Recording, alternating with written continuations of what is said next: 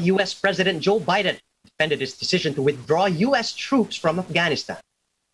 In a speech at the White House, Biden said that he learned the hard way that there is never a good time to withdraw U.S. forces.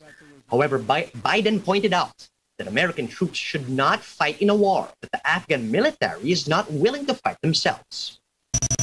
The truth is, this did unfold more quickly than we had anticipated. So what's happened? Afghanistan political leaders gave up and fled the country.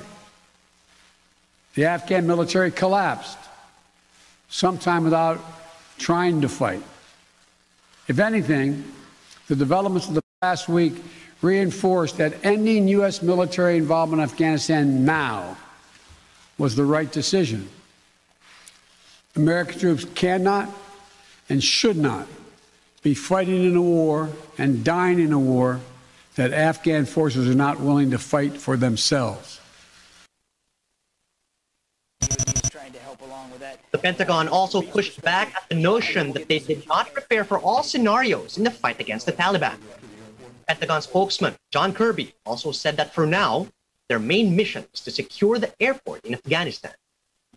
When you practice this, was one of the scenarios a complete Taliban takeover of the capital? It would certainly be wrong to conclude that the United States military did not view as a distinct possibility that the Taliban could overrun the country and including Kabul. Now, as we've talked about here many times, it happened very fast.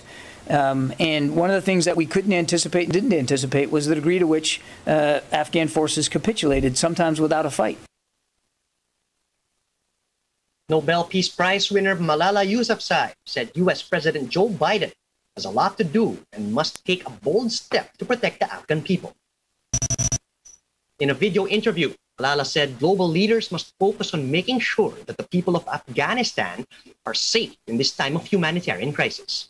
She's appealing to other countries, especially the U.S. and neighboring nations, to open their borders to displaced people and ensure that refugees have access to education, safety, and protection.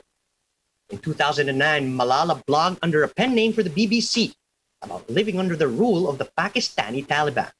In 2012, she survived being shot in the head by a Taliban gunman for campaigning against their attempts to deny women education. And in 2014, she became the youngest ever Nobel Peace Prize laureate at age 17. I have been, trying to reach out to many global leaders. I think every country has a role and responsibility right now. Countries need to open their borders to Afghan refugees, to the displaced people. President Biden has to take a bold step for the protection of the people of Afghanistan.